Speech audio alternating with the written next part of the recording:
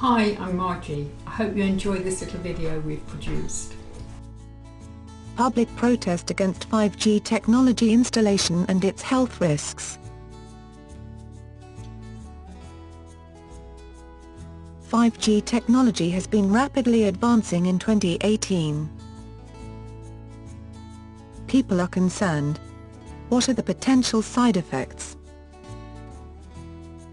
It is yet unknown, so the public are demanding that their local officials take a long hard look at potential health issues with this new 5G wireless communication network. What is 5G? It stands for Fifth Generation Wireless Systems.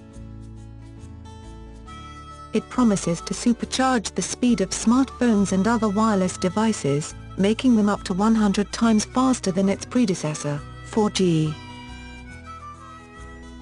The new technology for 5G will be used to send and receive very large amounts of data at superfast speeds, by using both low-band and high-band frequencies. The frequencies from the latter are made up mostly by a type of electromagnetic radiation, called millimetre waves. We know that data from cell towers to cell phones is sent and received in the form of radio frequency radiation. And we know from various studies that heavy exposure to this radiation has been linked to all kinds of medical conditions, including increased risks of cancer, heart disease, sleep disorders to name but a few. MMWs find it difficult to go through solid materials, and they only have a short distance reach. So, to be effective, the 5G network will need a lot more antennas, which in urban areas is estimated at 1 antenna for every 10 to 12 houses. A huge increase in radiation, which in itself causes great concern. MIMO technology is a wireless system that uses many transmitters, not just one, and will also be used by the 5G network. This means that an MIMO system can send and receive more data, the more transmitters it uses.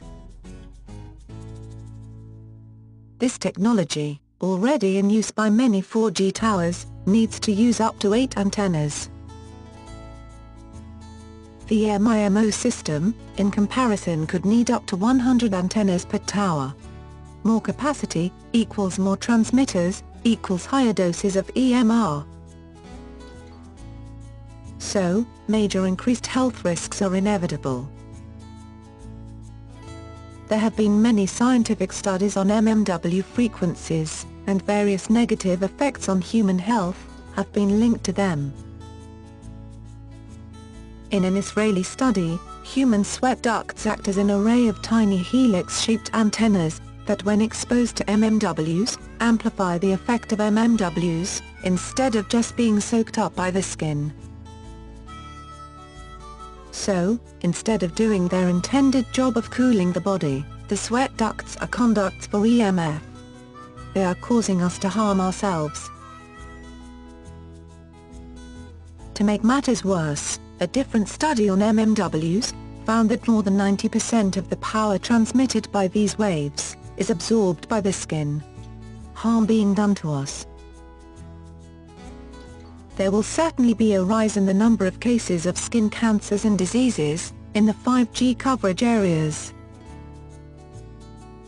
Worldwide, there have been extensive studies on the effects of EMR. A Russian study conducted in 2002 found that our skin is not the only part of our bodies at risk. They exposed lab mice to EMR at the same frequency as some MMWs, and reported that the immune systems of the mice were greatly weakened. An experiment done in 1992 found that the heart rate of rats could be negatively affected, and a similar study using frogs produced similar results. Abnormal heartbeat rates or rhythms were developed by the animals. MMWs can also affect the eyes, as shown in studies done by Poland and Japan. Poland said that low-level exposure caused the rat's eyes to get the beginnings of cataracts, whilst Japan found that MMWs can cause various thermal injuries to their organs. Concern about 5G is widespread, and not only by the general public, who we have seen are already suffering the effects of it. 180 researchers and health professionals want the rollout of 5G technology delayed, until it could be better evaluated by independent researchers. It will be too late to recant, after 5G has done its damage.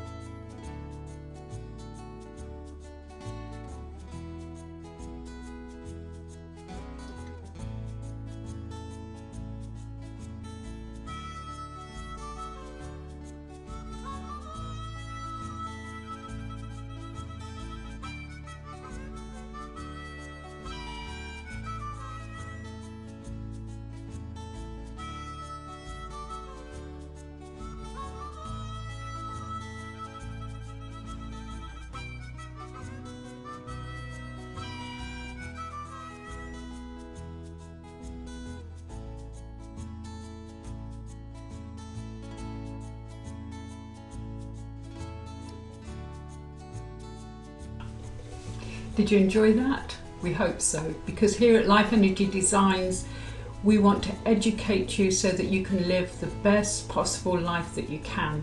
Any feedback or anything that you want to say to us, we would love to hear from you. Take care.